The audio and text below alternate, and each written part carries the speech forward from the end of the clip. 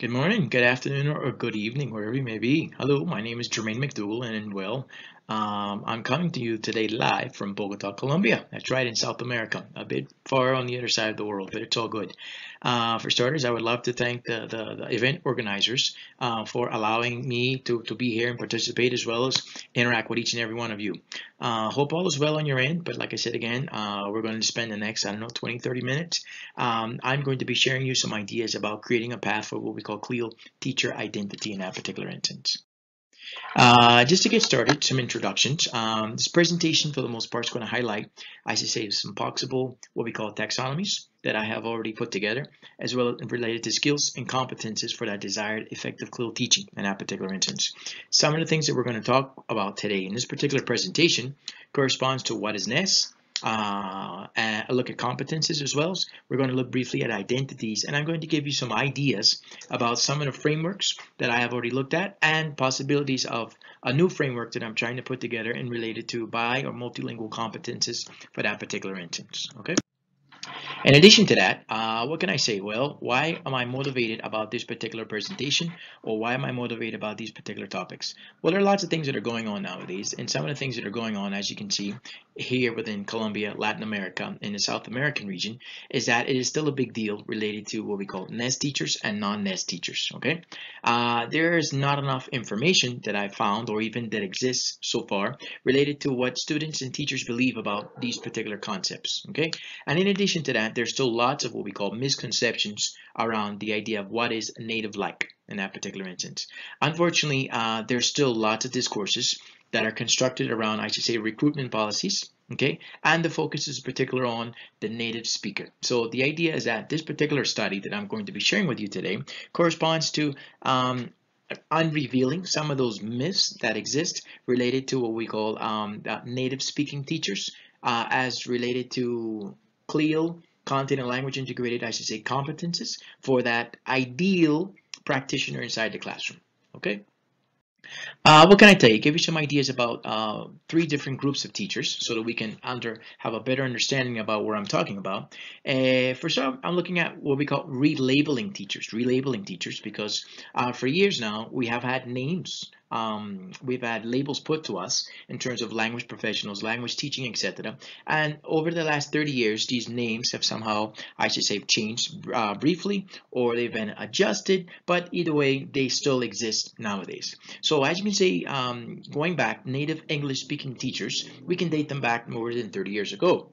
Although there's lots of debate, academic debate and discussion related to these types of activities, it is still around. Okay, what can I say? NEST, fairly well-established term for the most part, but we also talk about ideas like expatriate teachers, overseas teachers, or some people recently say native English teachers in that particular instance. But my question is, how can we define that native English teacher? Okay, traditionally, these native English teachers per se, they come from the inner circle.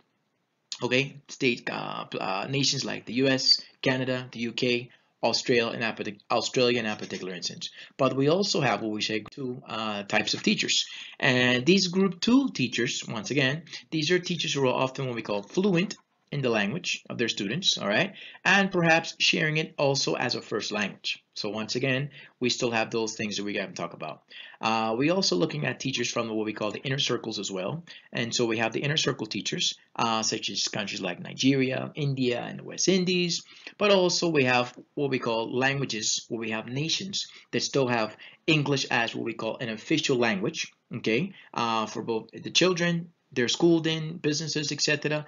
And once again, becoming much more bilingual and more often multilingual in the entire process. So to give you some ideas about the three different influences that we have, or not really influences, but the three different groups of teachers that we could actually consider or even think about when we are talking about native English speaking teachers.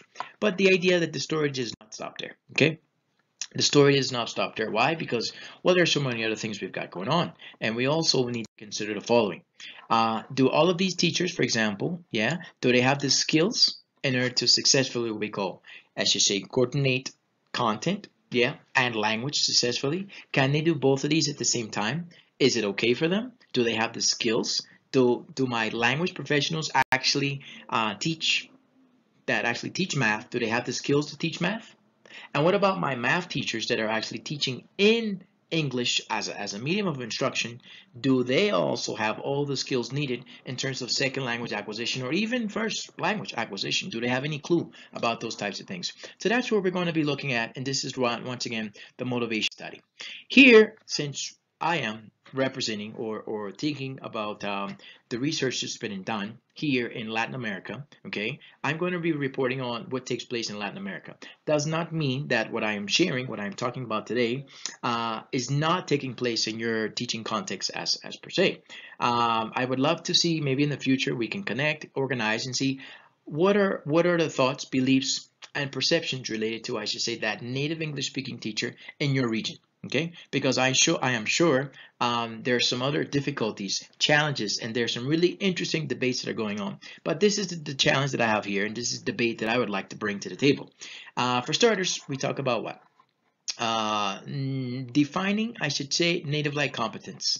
It's very difficult still for people to be able to define what is a native English speaker, or I should say, what is native-like competence. Okay, native-like competence is one thing. All right, so once again, trying to define that concept in a previous study has not been, I should say, easy to come by.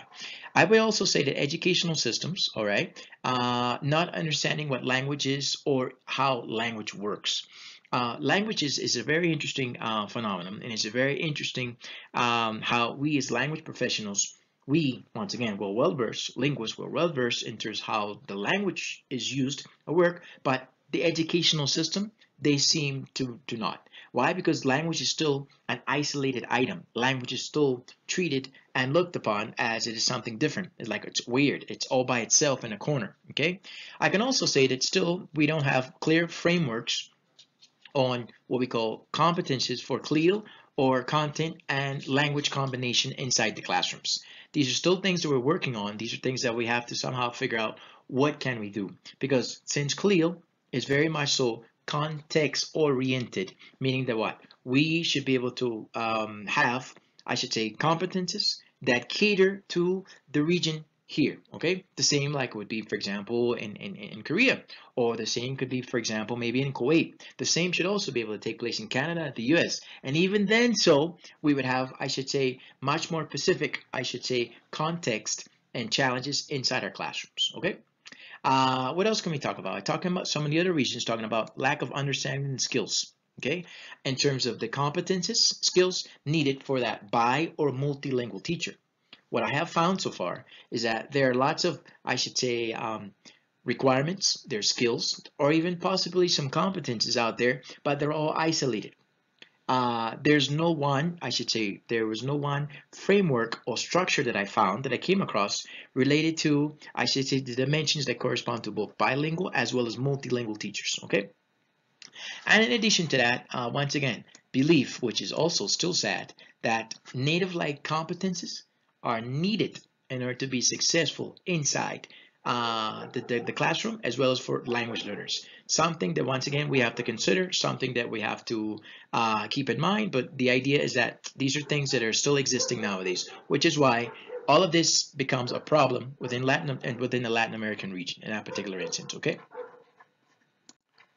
And last but not least, we also talk about the stakeholders, okay? The stakeholders in terms of what? Native English speaker is needed, all right, or required in order for success to take place inside the classroom. This is by far the largest myth, the largest, I should say, unfortunate debate that's going on, because many language institutions, universities, schools, they still have this mindset.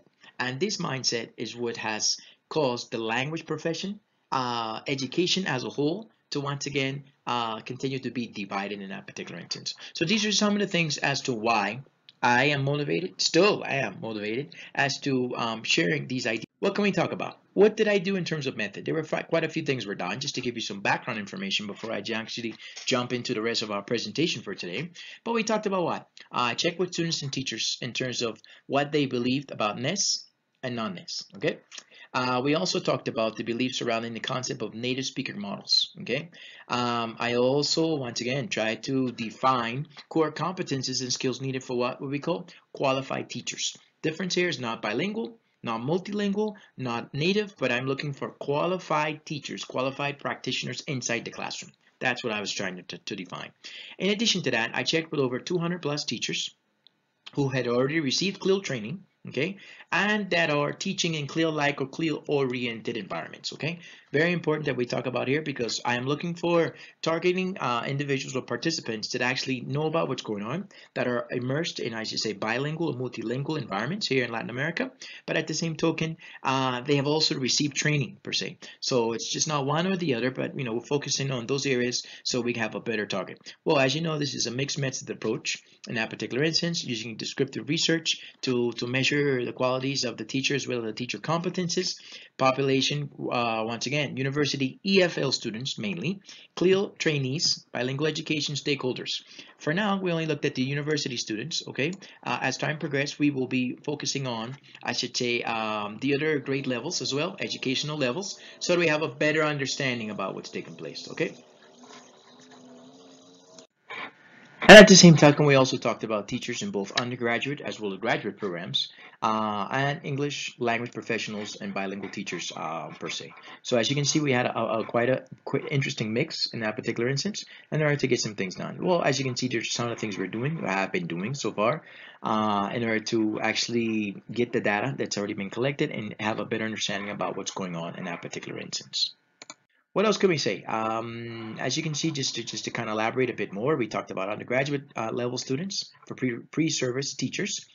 We looked at undergraduate level, graduate level, sorry about that, students and the graduate level students and the in-service teachers from Universidad Sabana. We actually have 2 master's degrees in English language teaching, one for autonomous learning environments, the other one for what we call self-directed learning.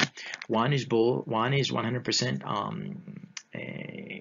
face-to-face, traditional on-campus, blended learning mix, and the other one is delivered 100% online.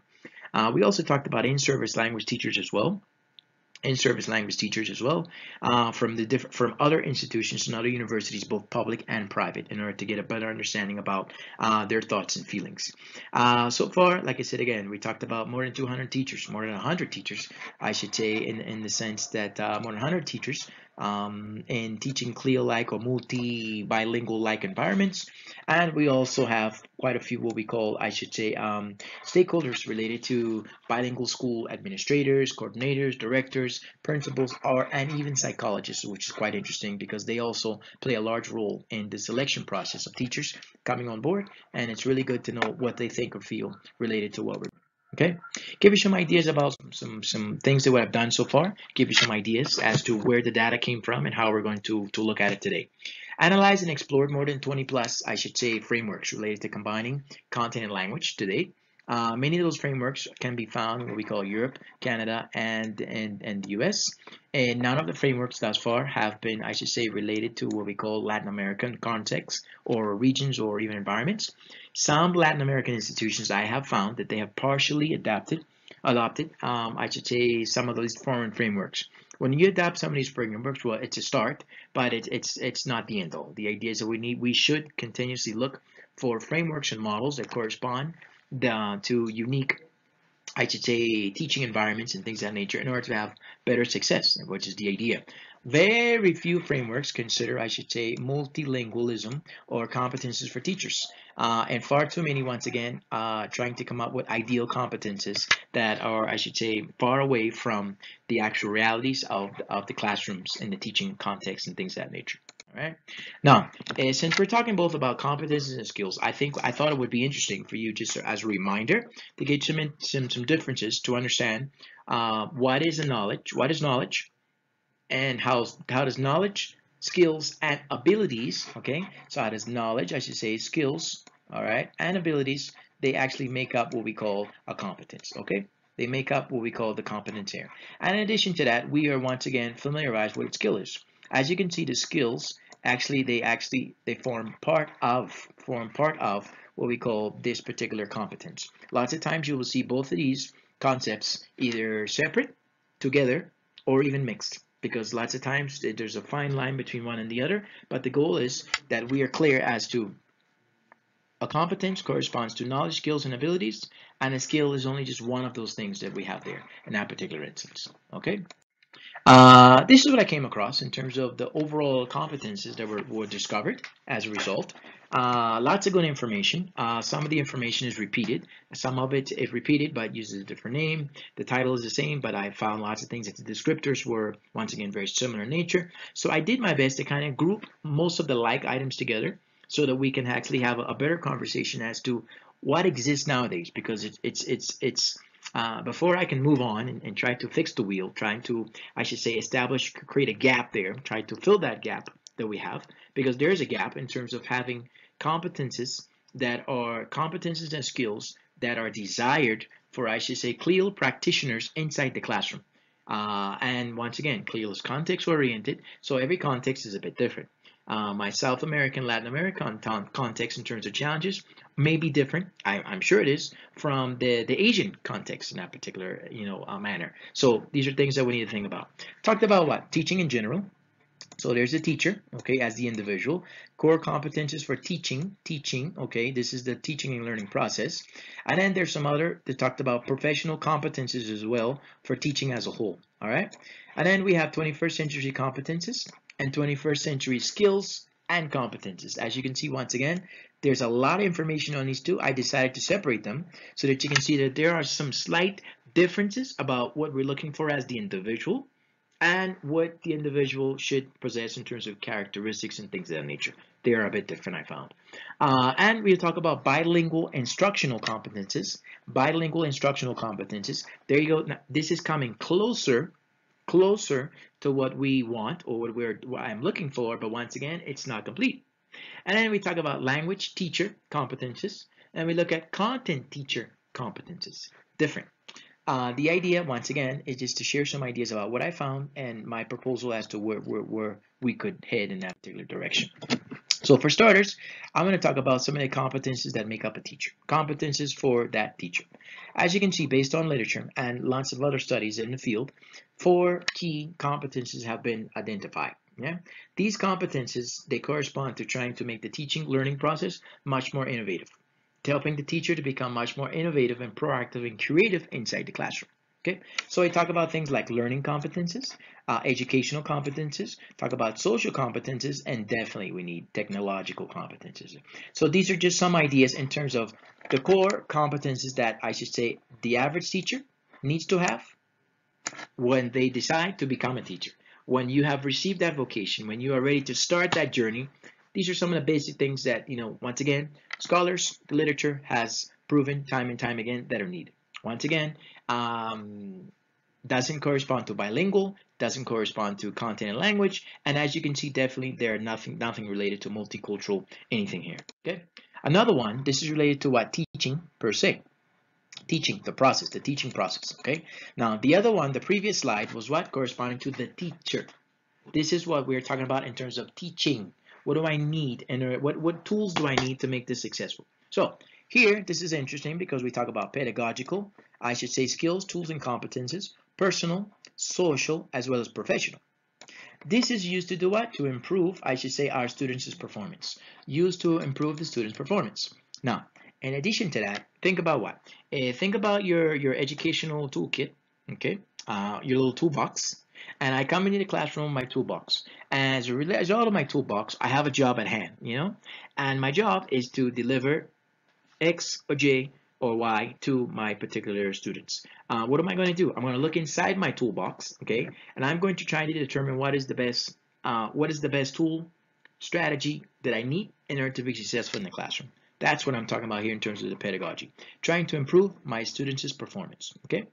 Now, in that particular instance, I'm going to look at each one of these, and we're going to take a few minutes, and I'm going to briefly talk about pedagogy, personal, social, and professional, so we have a better understanding about what teaching competences are involved in that particular instance. For example, pedagogical competences, principles, techniques, and strategies that the teacher chooses. I choose. This is my toolbox. I figure out what I want to get done. Okay. What do I need? Communicative competences, social cultural competences. There you go. Action research competences. Very good. Being observant, looking at data, being able to make informed decisions. All right. And competence related to information management, big data. What am I doing? What can I do with the information that I have? Very important. So once again, pedagogical competences are needed to help out with the teaching process. What else I got? Personal competences. Look at this one. Well, personal traits, attitudes and beliefs of the teacher. Three large areas: knowledge of myself, self-esteem. Yeah, you would be surprised at how many language professionals, colleagues, that still have issues with self-esteem, and control beliefs, which is another key area that we need to once again focus on and figure out what's going on. Social competences, which is my third area related to teaching, all right, refers to what? How to manage social and emotional development inside the class. There you go. Interesting. Because when I talk about that affective filter has a lot to do with social and emotional issues inside the classroom. Self-management, relationship management, social awareness, as well as responsible decision making. Now, when I look at these four elements, what am I thinking about? Well, this is what I'm hoping that my students should be able to do in the classroom. But guess what? This is designed for the teacher. Is the teacher self-regulated? Is the teacher able to self-manage themselves? Okay. Relationship management. This is very important. Social awareness. These are social competences, once again, that often we do not have as professionals, okay, inside the classroom, regardless of the class we are teaching. And this is a very important area you're going to see in a few minutes as to what others believe in this particular arena here. And the last one corresponds to what? Professional competences. Yeah. This is what I am doing as a teacher to maximize my ability to improve my students' learning outcomes. This is what I do. Okay. Challenges and obligations. How prepared am I? Jermaine McDougald. Okay. Subject knowledge. Do I know anything about English, math, science, social studies? Okay. What do I know? The knowledge of my learners. Do I know what my learners need? Not what they want, but what do they need? And not what I want them to have. What do they need? Teaching methodologies and approaches. Am I up to par on what's going on related to the latest trends? Okay, in teaching math, in teaching science, in teaching English per se. Okay, current curriculum knowledge. What do I know about my institutional curriculum? How is that compared to international trends in curriculums and things of that nature? Okay, and knowledge of the environment. Very important. What do I know about my institution? What do I know about the classes that I'm going to be teaching? I just arrived to the country. I just arrived to the city. What do I know about my environment? So these are things that, once again, am I prepared for these challenges and obligations when I am teaching? Okay. So as you can see here, these four areas here are very important. But I have another question. Which one of these competencies do you think the learners prefer most? What do you think they like the best? Huh? Any ideas? Do I have a show of hands over here? Anybody? Yeah? Well, I'm going to give you some ideas. All right. So personal competence, professional, social, and in that particular instance, pedagogical. Interesting. Personal, as you can see, personal competences was what the learners, thus far, they found to be the most popular. Can you imagine? Personal. And followed by professional. After that, social. And last but not least, pedagogical competences. Interesting, the study. Interesting what I'm finding. Why? Because see lots of information out there. And what I'm seeing is that our students, learners, they are a bit more, they're human. They're I should say human oriented, but they're also affected nowadays by that human element. Okay, who am I as an individual, and who I am is also going to represent and reflect what I do inside my classrooms. Definitely, and lots of times we fail to mention that, or we fail to even realize that these types of things actually cross over inside the classroom. So knowledge of myself, self-esteem, and control beliefs are what most of my students or the people that have been, I say, tasked thus far as being the most important element. Now, these are students. What about if I talk about my colleagues? My colleagues, obviously, they would say something totally different. I need to have what? Information related to what? I need to have information related to something totally different, okay, in that particular instance. So give you some ideas in that particular instance. So interesting the information that we've got so far, interesting the data that has been collected thus far, and now, I'm going to move on to a few other areas, okay? So characteristics of that 21st century teacher: facilitate, inspire, be creative, Okay, that's what we're looking for. Maximize what? The potential in their formal as well as informal learning experiences. I like this one here because we talk about learning experiences. Yeah, not what I am only giving them in the classroom, but what I can do for them, what they're doing for themselves, which is far more important as well. Our students, they bring lots of experience to the classroom. How man or women enough am I, professional and mature enough to actually include that inside my classes? Am I ready to do that? Can I do it? Because you will find that lots of teachers are actually, blocking out that own personal experiences that our students bring to the classroom, and as a result, limiting, I should say, the potential benefits and successes that we could have in that particular arena. All right, and here I told you at the beginning that they are similar nature, 21st century competences, and so we're a bit similar, and also the teaching skills. So we talk about things like knowledge of civil literacy, global awareness, cross-cultural skills. Okay, we also should consider things like critical and inventive thinking. Okay, and communication, collaboration, and information skills.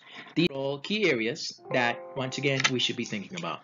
And in terms of our teaching skills, I think I find this area quite interesting because, once again, we are pushing these types of things on our students. We're pushing our students to move in this direction. But guess what? I am still finding out that teachers, in terms of competences, they lack critical thinking, lack problem solving, reasoning, and we're talking about synthesizing information. I'm still finding it in my colleagues that have been around for a very long time, they're still having difficulties trying to evaluate information, summarize information, or even paraphrase for that matter. So if I'm talking about synthesizing, can you imagine? Way up there on the thinking food chain, we still have lots to get done. So these are things that we need to consider. These are things that are really interesting for us. But once again, I have yet to find a framework that incorporates all of these different elements. It would be great to have them all, but once again, we need to see what's the best route to take so that we can incorporate these things when we are trying to find the ideal practitioner inside the classroom. Okay. We also talk about what? Research skills. We talked about creativity, curiosity, imagination. Just once again, that creative thinking, and we talked about once again self-direction, that self stuff. So as you can see, lots of things have in terms of the 21st century teaching skills. I've already discussed it a few minutes ago in terms of the competences that are needed for that teacher. So as you can see, some of these things, they kind of cross over, and so that's a good thing. All right, that's a good thing. So we don't have a shopping list of, dozens or even hundreds of items that we would love to see in the classroom. That's not that's not the idea. So what's next? What's next? Okay, based on what I've seen, based on what I have just showed you, what's next? Because we're trying to get some ideas about what that bilingual or multilingual practitioner. All right. Now, I'm using the word teacher, but I know we use words like instructor. There's a professor. There's and so there are many other words, or I should say, that can describe or label what we do in the classroom. But for practical purposes, I'm going to focus only on the word teacher, using also practitioners, etc., etc. All right. So what do we need? That bilingual individual or multilingual individual in the classroom. What do we need? Language proficiency. I can just not, pretend that, language proficiency is not going to be there. Attitude, attitude will go a long way. And as you can see, we talked about a few minutes ago, the students are looking for related to, things that are related to personal competences. Personal competences also relate directly to attitude. What am I able to do? What can I do? But what do I want to do? And am I willing to do? Okay. Content knowledge as well as a good one. Linguistic knowledge, cultural knowledge, and last but not least, we talk about teaching knowledge. These are 1, 2, 3, 4, 5, 6 key areas, okay, that we could consider, think about, or even, once again, incorporate in our classes. Thinking about the ideal bi or multilingual professional teacher practitioner inside the classroom. Okay, this is something I came across, and I wanted to share it with you because I said before, I have looked at many different tables, many different frameworks. This is one that came across in terms of what we call towards a common European framework of reference for language teachers. Everything here is great. I love it. But guess what? We're only focusing on what? The language teacher. The goal here is not just only the language teacher. What about my math teacher, my science teacher, my social studies teachers? What about the marketing teacher, my psychology teacher? What about my medical teachers, my doctors? What are we doing? The lawyers. The goal here is to establish a framework that can be used across the board, okay, across the board in that particular instance, that I can use it regardless of the subject that I am teaching, but I need certain skills, okay, skill sets, not the ones that I only bring, but the ones that I also need to acquire. And as a teacher training manual or as a teacher trainer per se, I can figure out what gap my teachers have, what gap, you know, they're going here, they're going here, they're going here, so that I can actually help them to get where they need to be. There's no one individual who's going to come straight from their undergraduate program, the university, and start classes tomorrow, and they have all of this. No, but if we build, we start from the bottom. Pre-service teachers, okay, we instill these types of things, and we bring it over to where when they get into the teaching practices, going from pre-service to in-service teachers, and we start to realize and identify that there are gaps that are needed, or they're not needed, I'm sorry, that the gaps that exist in the program, guess what? We change it. We figure out what's going on, and we can build on what they already bring to the classrooms, what they already bring to the teaching fields. Okay, so shifting now, because I told you the last topic was going about dealing with what? Teacher identity. What am I going to do with teacher identity? And what is teacher identity? Okay, so what's your teacher identity? Question for you. In that particular instance, a question for you, but we're going to figure out what that teacher identity is. Okay, and when we talk about teacher identity, there are several things that we can consider. Okay, what sets you apart? Okay, what makes you recognizable?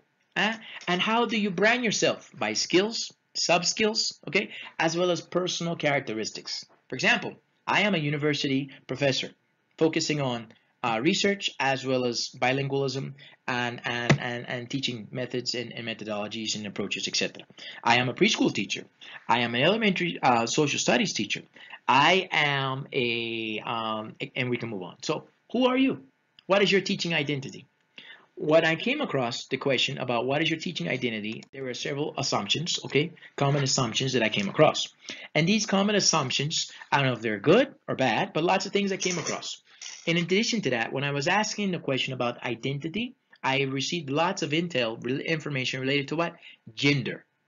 Gender is one thing, identity is another. And there are many contexts where the two kind of go and coincide, where they work together, which is fine. But for the purposes of this particular study, I was getting an idea about who you were or are as an individual, and how does that relate to your teaching identity in the classroom. Okay, understanding about who we are, because if we don't know who we are, it's going to be very difficult for anyone to label us. You see, label us. And so the idea is to figure out who we are. And so it was interesting that the data that I received thus far, it kind of pointed in the area of what? Gender bias. And that's not the idea. Gender's great. There are lots of studies related to gender, but I'm looking at gender, not gender, but I'm looking at identity as the individual and the teacher. So what did I come across? Came across a couple assumptions, all right? All teachers develop a view of what a good teacher does, or what a good teacher is, okay? We can read in Facebook, we can look in social media, we can look at, you know, the thousands of blogs that exist that talk about a good teacher, a good online teacher, a good math teacher, a good science teacher, a good preschool teacher. So we have an idea of the stereotype that exists about what a good teacher can do. We also look at the roles that they play and the practices that they are actually doing. So common assumptions. We can also talk about the good teacher identity is a desirable one, okay? Because still we have a long way to go. It's desirable.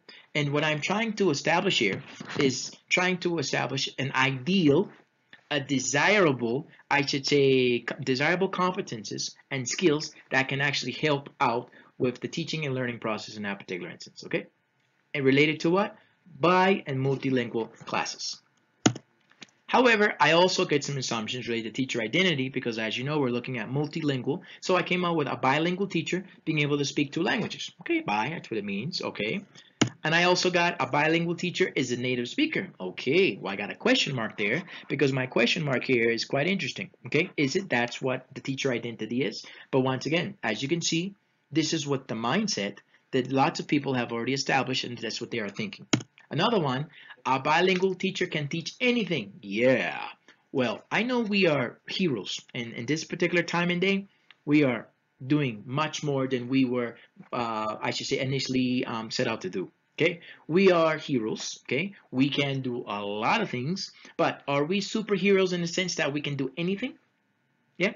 So a common assumption in terms of teacher identity. All right. And these two right here, they pose a question because why? These are things that once again we talk about, we discuss, and they're often, I should say, or should I say, they are often looked at as the not the ideal, but the average practitioner in the classroom. Bilingual, a native speaker, and they can pretty much do almost anything in the class. Not the idea, but once again, some common assumptions that take place. So, shifting a bit more and just talking about what is that identity role, okay? It's developed what? Through social interaction, okay? With role partners and resources, okay? And we have what we call role relevant norms and expectations. I just showed you a few minutes ago. We talked about what? Some common assumptions. The good teacher, good teaching practices, okay? The ideal teacher, the best way to do certain things. So once again, we have role models, okay? But then we also have what we call some influences, all right? Influences on the practitioner role identity formation, okay? So that's that practicing teacher's role, okay? Past histories as learners, very important. Reflecting on where I came from, how I learned, and how that has actually become a part of my own teaching model, Teacher education programs, of course.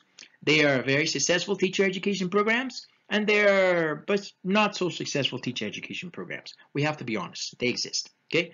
And classroom-based experiences. So as you can see, these are three key areas that help me, Jermaine McDougald, to identify who I am as a language professional. What identity do I have, okay? And once again, we talk about even within a particular role, identity is differentiated. Of course, we are all different. And I am not saying that we all have to be the same way. We are all labeled and relabeled time and time again. The goal here is that we understand and appreciate who we are. Okay? And once again, the curricular role identity. Dimensions of the curricular role as associated to what we're doing in that particular instance. Okay, in that particular instance. So as you can see here, lots of things going on here, lots of things that we need to understand, but at the same token, identity is really focused on, well, once again, what? I should say, the environment, the context in which we are in, social interactions, and a lot of it comes from here. A lot of it comes from here, okay? Past histories as learners. I just did an exercise here a couple days ago in one of my sessions with my graduate students, and we were talking about a needs analysis for the CLIL context, needs analysis for the classroom. And one of the exercises that we did was what was quite interesting. I walked them down memory lane, where we had an opportunity to talk about who am I, who was I as a learner, acquiring English or acquiring Spanish, depending on their first language. And it was interesting to see. And then I had them to compare and contrast how they actually learned, the role models that they had, with what they are doing now as practicing teachers. And they, once again, trying to establish that identity, they start to realize that they had positive influences on their teaching practices, and they have several negative influences nowadays on their teaching practices. Okay? So, with that in mind, we talk about teacher knowledge according to how it's learned. Trying to winding down in terms of identity, we talk about, knowing how, and knowing to. Okay, this is a two right here in the corner. You probably can't see it. Apologize. Knowing to. Okay, so knowing to. So knowing about. I need to know about the subject as we talked about. I need to know how it's learned. I need to know about my school and institution and university in which I'm working. I definitely need to know about my students. And I need to know about strategies for continuing to develop as a teacher. This is me in terms of what? Creating, establishing that identity that I so need. Okay? All right? And then I'm going to move on to my next one, because my next one talks about what? Knowing how. And when I talk about knowing how, I need to know how to support learners through planning and teaching. I need to know how to notice what's happening in my classrooms. That's where all those research skills that's being observant comes into play. I also need to know how to provide classroom conditions that support my learning.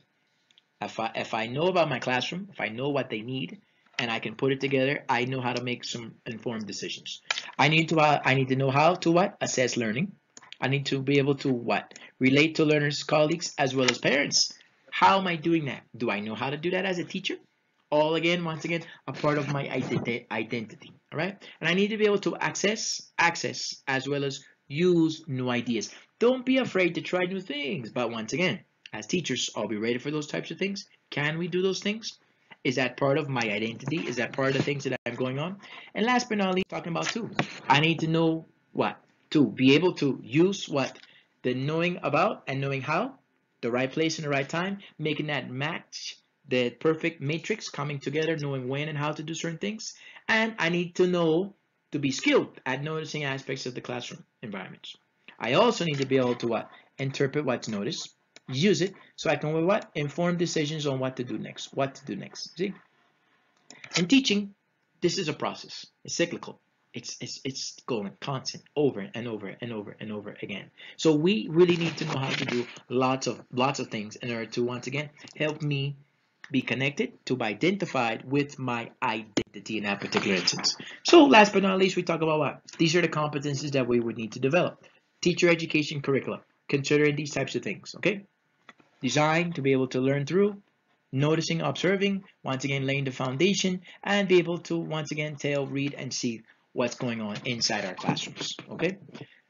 Got you so far. So as you can see, before I move on to my next item and my last part of our session for today, because we're coming to an end, I promised you we would look at some competencies. Promise you look at some of the competencies that I have already identified. And I put them in a couple of charts so you can see them really briefly all in the same spot. So we have a better understanding about what I just talked about previously, how each and every one of those elements, they make up, I should say, what we would like to see in terms of competencies for the ideal practitioner inside a content and language integrated learning classroom. Okay? So these are some of the ideas, competencies that I have already looked at, established, and I have tried to regroup based on lots of the information that I found. One group talks about teacher competencies in general, okay? So as you can see here, it pretty much leaves out lots of things. Cognition, communication, learning to learn, competencies, social, initiative, creativity, personal. Now, you're going to find that lots of these competencies are repeated. You are going to find that lots of these competencies are repeated or duplicated. Why? Because the idea is we're looking at what some of the models exist, group A's. The group A's, when I say the group A, what is a group A? A group A consists of several other frameworks that I have looked at, and what I did was group them together, and where they were only focusing on teacher competences, okay? So I tried to group them all in one here. Group B corresponds to my proposal, Jermaine S. McDougald. So this is my proposal per se, Group B, and we'll talk about that here in a few minutes. And basically, I was looking to do what? Put cognition, communication related to second language acquisition as well as first language acquisition, okay? Methodology and assessment I've grouped together. CLIL, bilingual education policies, but I also looked at intercultural competences as well as personal competences. So this is what Jermaine is thinking in that particular instance, okay? Trying to group everything together, only focusing on 1, 2, 3, 4, 5, 6 large areas. Actually, what I initially had, there are 11, and I had 11, there are 11 or 12 areas, and I broke them all down so we can only focus on 5 to 6 key areas, okay? Here's another one just looking more towards a CLIL approach, okay? So CLIL program competences, CLIL and bilingual education, target language competence for teaching, course development, supporting language, learning, etc. So this is another group in that particular instance. Another groups that we came up with, D, E, F, okay? Talks about what? Setting CLIL in motion. So I've got what we call integration, implementation. This is more about implementation here, okay? Looking at CLIL from an implementation set and what teachers need in order to be successful for the implementation process. So only on implementation, all right? Here it's talking about making a transition, okay, between what you're doing now as a language professional, as a content professional, and see how much of that is connected or related to CLIL. Nowadays, a more CLIL-oriented concept. So as you can see here, this is all about the 4 language skills, but at the same token, looking at the average teacher. This is, trying to fit the gap in that particular instance. Bilingual educators. So these are the ones that proclaim to already be working in a bilingual environment. And as you can see here, they're talking about first, what's the first thing on the list? Language proficiency. Can you speak the language? Are you bilingual? Okay, are you a native speaker? What are you doing? And we talked about attitudes, content knowledge, because mainly here I'm looking at the science teachers, the math teachers, the chemistry teachers, the biology teachers. Okay, linguistic knowledge. What do you know about the language in order to be able to teach it accordingly? Cultural knowledge and teaching skills at the end of the day. Okay, but here the focus is mainly on language proficiency. And last but not least, another group that we came up with corresponding to target professional competences, targeting professional competences. So personal, CLIL fundamentals, content and language awareness, methodology and assessment once again. And as you can see here, building learner capacity, cooperating, deploying strategies, lots of activities here. I kind of grouped them all in one chunk of information. Research and evaluation, learning resources, environment, classroom management, and last but not least, CLIL management. So as you can see here, I've been able to group lots of these areas together and still working to figure out what would be the ideal, the ideal. But in order to conclude, in order to close up our session for today, what can I tell you? What can I say? Some closing remarks and some ideas, some food for thought, if you want to call it like that. Teachers, in terms of multilingual, identity needs to be addressed more often because I am finding that what I have found thus far is that we don't have a clear understanding about what identity is. So it needs to be addressed more often. Competencies also need to be developed in what? The initial teacher training phases. Okay, because still we're having difficulties there because they are going to the field. They're going to, I should say, they're going to classrooms and they're still missing so much more. So the idea is to try to make a connection about how we are working with universities in terms of undergraduate programs and how schools, universities that are in actually the teaching mode, how are we connecting the dots? How are we trying to help out so that they can produce the elements that produce the type of teachers that we need, okay, in the field. Competences, skills, matrix are needed definitely to be defined and redefined here within my Latin American context. My invitation is to you as well in Asia and wherever you may be to also look and see what do you have nowadays in your closet as to competences, skills, or matrix in terms of that ideal practitioner inside the class dealing with both bi or multilingual environments. Okay, what else can I say? Linguistic imperialism is still very visible, very visible. Sad but true. We're in the year 2020, but once again, it is still there.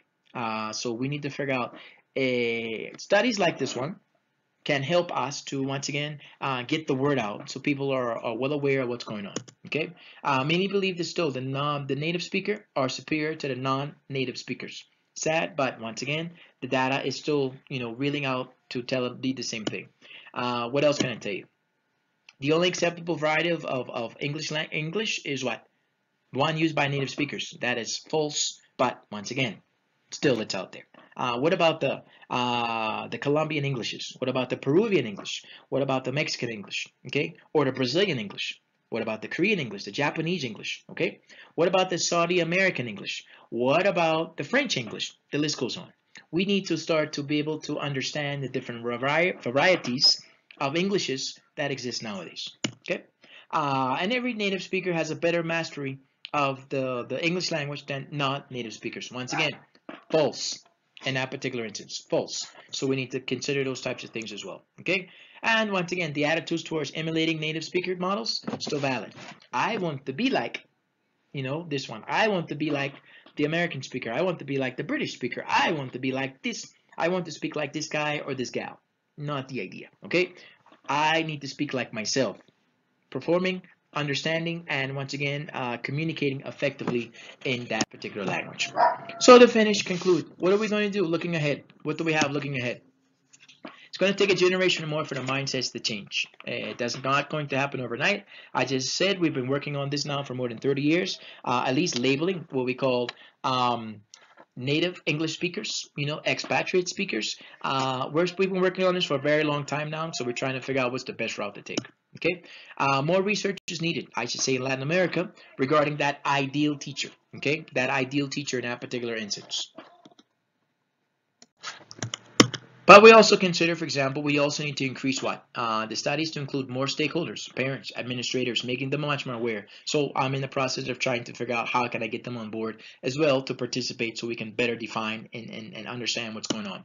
What else can I say? Widen the study. Well, I'm looking to widen the study throughout Latin America. I started with Colombia, and the idea is to branch out into Mexico, Peru, not Peru, Peru, Ecuador, Chile, as well as Brazil in that particular instance.